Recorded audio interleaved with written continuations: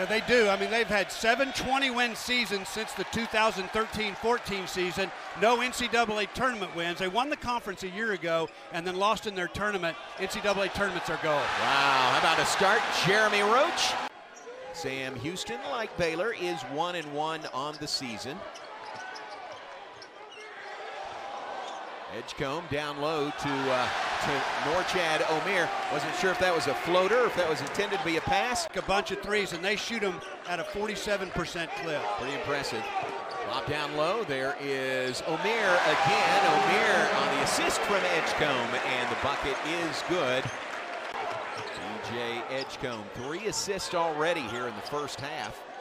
For that guy, there's a 3 by Edgecombe, and he buries it. Starting to say he can do it all, and we see that right there. Joshua Johnwuna to the Baylor bench. Jalen Celestine is on for Baylor. Turnaround shot blocked by Omier. Big time block. Bears run it the other way. Right to Roach. 10 of those made field goals, 8 have been assisted. And that's something the Bears have needed to work on. Getting assist numbers up helps when you're making shots. Oh, nice pass. Jeremy Roach spots Joshua Johnwuna for the fly. This is back outside to Edgecombe. 13 to shoot for the Bears. We lead it by 13. Edgecombe will drive. Look at that silky smooth drive for the lay-in. Knocked out of his hands. Goes flying. Sam Houston flying the other way, and they turn it over. Here's Nunn. Right side, 3, it's good! Yeah, the Bears at 39. We still have 7:20 to go in the first half. Yeah. Oh, look at this. Alley-oop from Jeremy Roach to Norchad Omier for the flush. Yeah, I don't know how you lose Omier. Finister gives it on the baseline, and the shot is swatted away by VJ Edgecombe. And what an effort by Edgecombe. He was the guy leading the fast break. At least he was the runner. At some point those threes are going to go, and it was a big lead for the Bears earlier this half, and now it's been cut down to 12, make it 14. Shape to get it, the ball probably still in the cylinder when he got his hands on it. Sam Houston back in that. Wow, look at that alley-oop.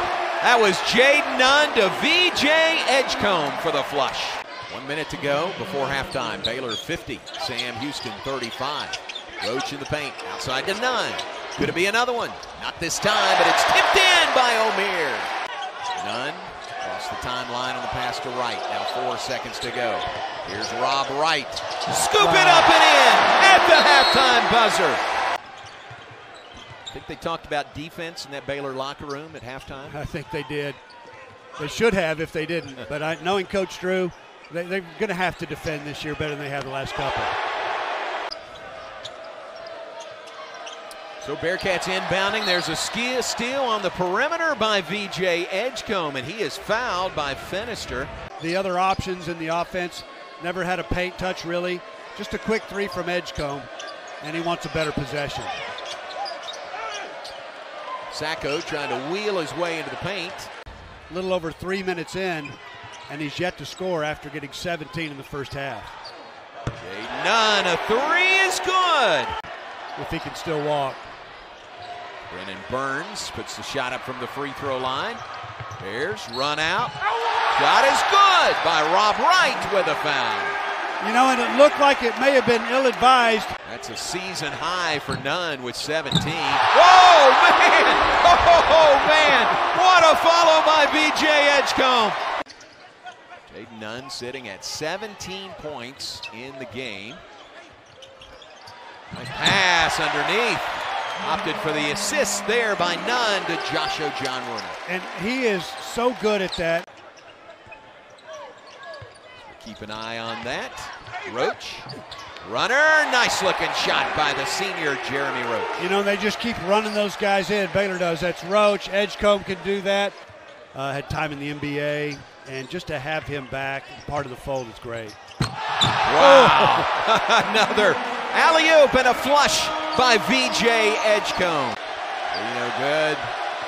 Rebounded by Davidson Hubbard. Minute 45 to play. There's it, 99, make it 100. And a foul.